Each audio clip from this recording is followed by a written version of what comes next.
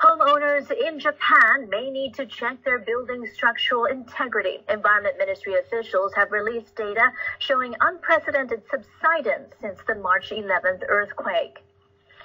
The official said following the quake, nearly 6,000 square kilometers of land sank by more than 2 centimeters. That's 1,000 times the previous year's figure and the highest since records began in 1978. About half the 30 areas in 20 prefectures were recorded as sinking enough to impact on building stability. Ministry officials reported Kesennuma in Miyagi Prefecture sank the most by 73.8 centimeters.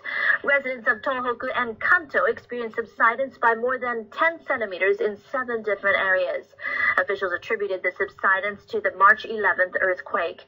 They expressed concerns the subsidence might still spread and cause further damage to buildings.